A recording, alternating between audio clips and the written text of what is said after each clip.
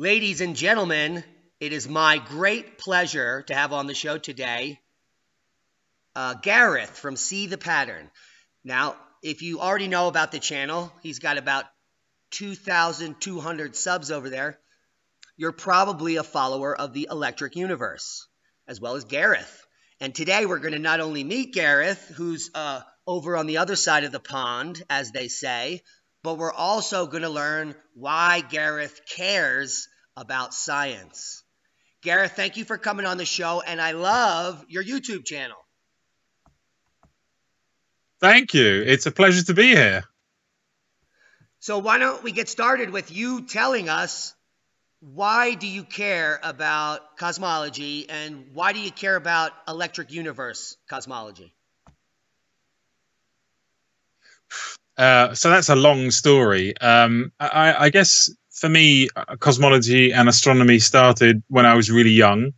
I did physics. I remember doing physics at school, and I became very interested in it. And my dad used to buy me astronomy magazines, and I just used to, drool over the beautiful pictures of stars and galaxies, and wondering the what ifs, the how is that and why is that. And I guess in later life, I became a physics teacher. So again, I was teaching that, and for me, bringing that passion to that understanding was really important. And then at some point, because I've always been interested in alternative ideas. I read a lot about the likes of Graham Hancock, understanding what happened with the pyramids and alternative histories. And for me, there are always fundamental problems when, looking at astronomy and cosmology, and certainly in the way that we teach it, that didn't make sense.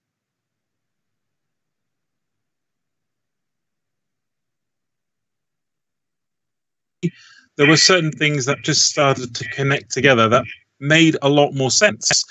Now, the problem was when I started that journey was like, I watched some of those videos, I watched some of the conferences, and I was like, wow, this is just amazing. There's so much stuff here. But then I started to ask, well, why is that? And how does this happen? And why does that not happen? And then when you start to kind of scratch the surface and try and understand more, there isn't much there. And from that was kind of born this idea of building the channel to show a journey, which would be my journey. If I was going to find out about stuff, then why not share that understanding with other people? And from that, the channel was born. And to be honest, I never really started it with the understanding that people would actually watch the videos. And I guess maybe for a lot of people, that is how they start the YouTube. For me, it was like an outlet for me to force me to do the research. And it was kind of my dad, because I showed my dad and he was like, no, I don't believe any of this. It's a load of rubbish. And I was like, right, okay, I'm not that he watches YouTube much, but for me, it was a way to kind of hone down on doing proper research and simplifying some of those concepts in a way that was understandable. So that for me was the journey of why cosmology and Electric Universe came together. Wow, that was a beautiful explanation. And more importantly, the human condition is leading us to these types of studies. Because if I can just reflect back on my early days in academia, I also, when I was like 10 or 12, had a subscription to the science fiction book club. We used to read Omni magazine. I had books on astronomy and telescopes and on and on. But I was under the impression that these astronomers and these physicists had basically figured out all the Newtonian mechanics, and everything was basically settled, like 80, 90%. There was not a lot to do, and maybe I could get into planetary geology or something at the small scale. But I had no idea that almost every single one of the concepts that were taught in school is absolute rubbish. Yeah. And that's the scary thing, because obviously I teach some of these concepts, and a lot. I mean, the whole Big Bang. I was taught it at school, and you read it in the textbooks, and I used to teach it as part of the curriculum. This is what the Big Bang is, and here's the evidence for it. And it's not until you start scratching behind the surface, well, how good is that evidence that you realize that a lot of the stuff that we tell people is the truth is based on a very thin set of data that really could be interpreted many different ways. Yet we have a paradigm that it must be this way and everyone must follow this particular way. And I don't really understand how. Well, I sort of understand partly why we've ended up in this situation, but it's become more sort of closed in, that the viewpoints of scientists is so. I apologize for Gareth freezing up a little bit. Bear with us. Are you there, Gareth?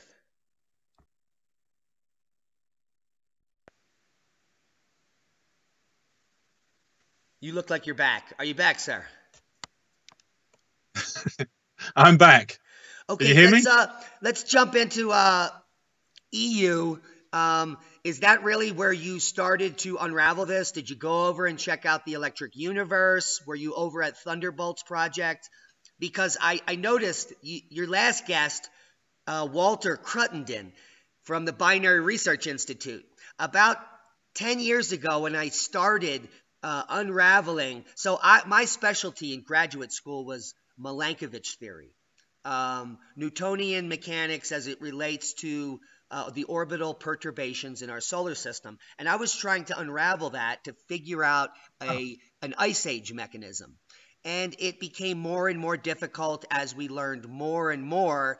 It was that whole idea of mathematical model is simply to please us scientists. It does not give us any answers. It allows us to think that we know what's happening, and that's the unfortunate thing. But so I really got into the Yuga cycle, and I thought that there was a little bit more motion, and then this binary star idea, and it totally blew my mind because I didn't know that type of information existed. And so you really are interviewing some of the greatest people that you could be getting on your show to talk about these topics. And it's just a pleasure to see someone with such a large catalog of easy to digest, very difficult concepts. And I applaud you for that. So where do you see the pattern going? Because clearly people are watching, they're subscribing. If you haven't, subscribe to his channel. Literally, you will get a PhD education after your 30th video.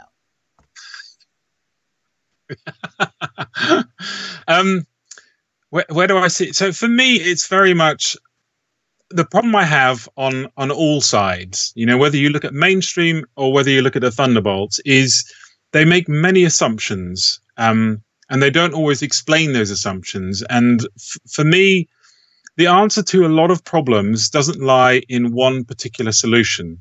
It lies in what I call the gray, the in-between area where you take a little bit of this and you take a little bit of that, and together you find a new path. It may not be the perfect fit, but that leads you on to another direction, which leads you somewhere else. And that's why I started with some of the sort of what I call the pioneers in some of this, the Alvins and the ARPs, because, often Thunderbolts would refer to their work, but I was like, well, what did they do and how did they uncover it? And understanding how they went about it and some of their ideas. And let's be honest, if you look at Alvin's ideas, some of them are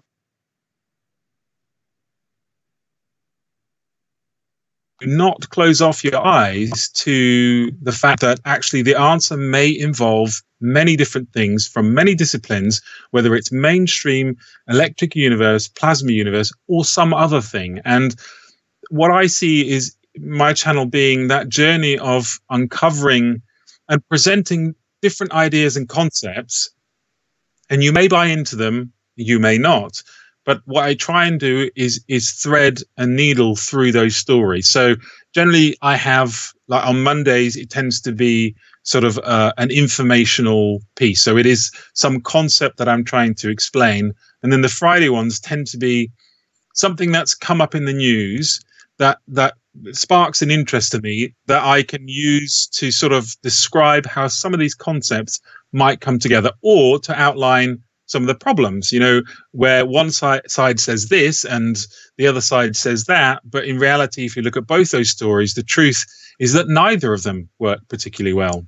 And I think it's that openness to be prepared to say it doesn't work, but honestly, I don't have the answers. But here are some ideas, and here are some other ideas. And generally, what happens is people will comment and give other ideas of, have you looked at this? And that leads into a new direction. So it's almost like a community that's building up that of like-minded people who are open to all sorts of different concepts. Yeah, you need to be open-minded, and you need to check your sources. The reason we get into these situations is no one checks their work. No, they listen to the reporter, so to speak, or the scientist, and they just follow along with what they're saying. And then what you have is this effect of layered bullshit upon bullshit, which it doesn't even scientifically work together. And what I mean by this is I saw a brilliant presentation at EU 2015. I was in the front row. Stephen Crothers was talking about some very advanced math and how almost all of the scientific community goes along with Big Bang hypothesis, right? And yet we talk about black holes and we talk about dark energy. These are concepts that mathematically do not go together. So in Big Bang cosmology, let's say you can't have a black hole. You need infinite universe to have a black hole as the starting condition. But no one has told this in the beginning. They think that you can have a black hole in a Big Bang universe, but mathematically you can't. They think you can have dark energy in this type of universe, but you can't. So we explain things that we don't know what they are, and then people believe it. So you have millions of people with intrinsic beliefs based on fairy tales. And the biggest fairy tale is this gravity wave. It angers me to no end. We've already know that some of the gravity waves detected are actually wasps in tubes nearby. And it goes even further than that. You cannot prove a concept that you don't even know what the concept is. And that's why I think we need more channels like See the Pattern. We need more eyes on it. We need more multidisciplinary scientists to cross-reference the ideas and the science and to check each other and say, look, you may be going down the wrong path. And I really enjoyed your analysis of the Sapphire Project because I literally believe that this is some of the most cutting-edge scientists, physical experiments happening today on the Earth. And we are going to learn many amazing things about that. And in your analysis, you kind of called them on it. Your exact explanation of why your channel exists is what you did in that first analysis. And guess what? They watched it and they responded to you and they wanted to answer your questions. And I think that's awesome. Good show, mate. I know. That took me.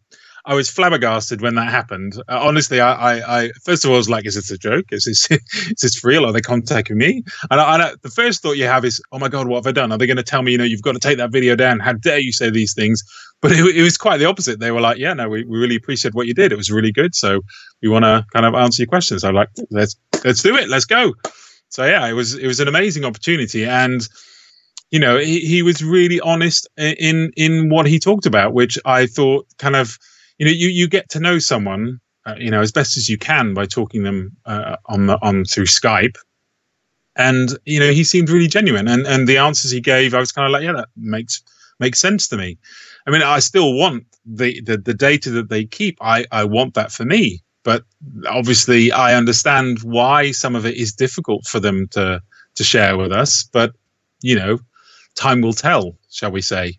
And I think it's a big step forward, although I can see ways that the mainstream will dismiss it without doubt. But, as they continue that work, I think it builds a good, solid foundation to prove that we do need to look at things differently. You can't just make assumptions and keep going with those assumptions. The problem is a lot of it is driven by the fact that our society is run by large corporates. And therefore, there has to be funding involved. And when there's funding involved, there is a direction that they set. They steer that direction. And, once you're so embedded with an idea, it is very difficult to change direction. And, that's, I think, unfortunately, where we are in society. And that means that these sorts of ideas get less and less attention. And that means that, you know, Well, we lost Gareth, so I'm going to quickly try to call him back up here while we're still recording. Shouldn't be a problem. wouldn't it? There'd be nothing to sit there and go, "Yeah, what? Why is that the way that it is?" And look at that thing in the sky. Where did that come from? I think part of it is that we will never know everything because it would just, we'd die. I think we'd just be so bored. You'd know everything. There'd be no point. Well, we have There some has to be a point, right? edge Well, the point is to science. ask. If you want to learn more about cutting edge science, go see Gareth's YouTube site here. See the pattern. Bone up on your electric university or your electric universe, which basically you are. See the pattern is the electric universe university.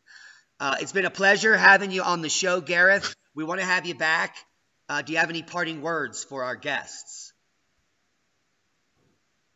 Well, everyone is welcome. It doesn't matter whether you're mainstream or not mainstream. The thing that we need to have is an open debate about our beliefs. And, as long as people are open to that, that's what the channel is about, finding our way through all of these questions and asking questions. So, yeah, come and join us. And thank you very much for having me.